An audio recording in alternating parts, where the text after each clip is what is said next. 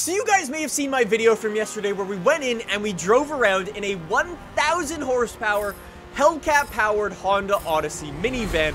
The thing was seriously awesome. It's 1,000 times better to drive around than you might expect. Anyways, if you missed the video, I will link to it down below. Anyways, the reason that is important is because yesterday the new update for Forza Motorsport 7 came out, and it included some very interesting things. Some things you may have seen, and some things I guarantee you have not seen just yet. So, if you go into your Forza Motorsport 7 right now and you go to buy a car, you can spot two very cool things. If you go over to Bentley, you will spot this Bentley Bentayga with these crazy fender flares, a bull bar along the front, and some roof lights on the top of the thing. On that little thumbnail you see on the next of the spinny car. Same thing goes for this Range Rover. It has these big fender flares and a bull bar on the front. And a lot of people are saying, could that be a possible off-road expansion for Forza Motorsport 7? It's possible. These thumbnails don't actually look super finished just yet. I think they still need some like big chunky tires, because if there is going to be an off-road expansion, you need your car to look big and beefy and have these huge chunky tires on them, and in the thumbnail they just don't right now. But anyways, it looks really cool, and an off-road expansion would be much appreciated. It would be super cool. There were some other things that have been spotted in the Forza Motorsport 7 update as well, including this bright yellow Honda Civic that you see me driving around.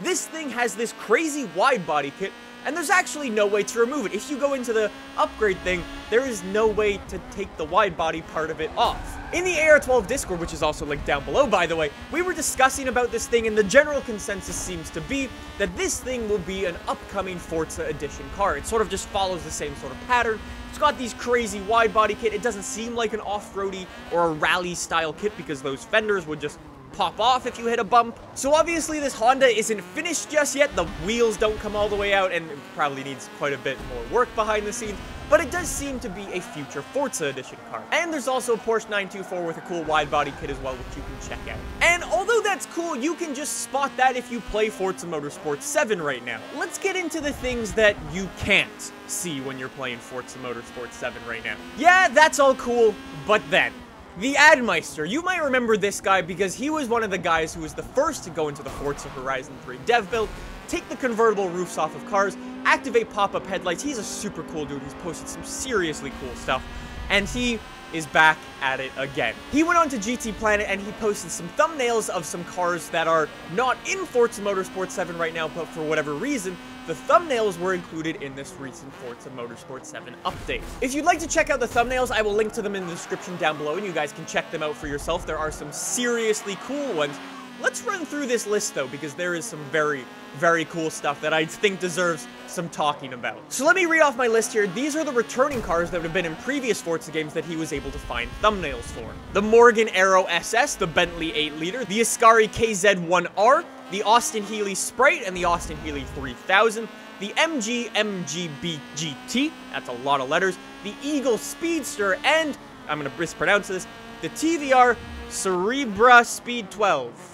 That's cool. So those are all of the returning cars, and although they are cool, you can play a lot of them in probably Forza Motorsport 4, except maybe the Ascaris in Horizon? I'm not sure, it was a long time ago. But let's talk about the cars that have never been in a Forza game before, because this is where this list gets very interesting. There's a Morris Minor, the car that Top Gear famously dropped on pianos every 12 minutes.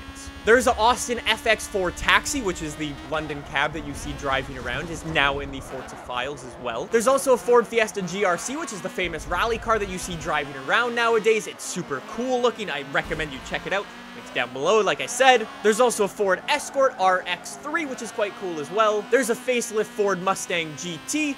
And then, let's get into the very cool stuff. There is a P.O.L P50, which you may remember as being the smallest car in the world. I know it was unintentional, but I did it. You might remember this thing from Top Gear when Jeremy Clarkson drove it around in the BBC offices. This thing has been spotted in the files for Forza Motorsport 7. There is also a weaponized Aston Martin DB5, which belongs to James Bond.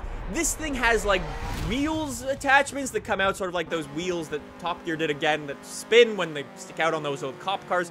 There's also seem to be missiles on the front of it.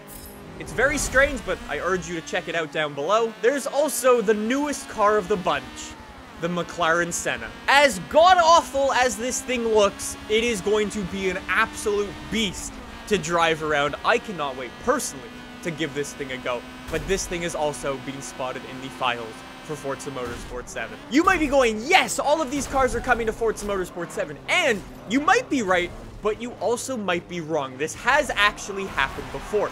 Back in Forza Horizon 3, there was a leak very similar to this with the Forza Horizon 3 dev build, where everyone got the access to the files and stuff.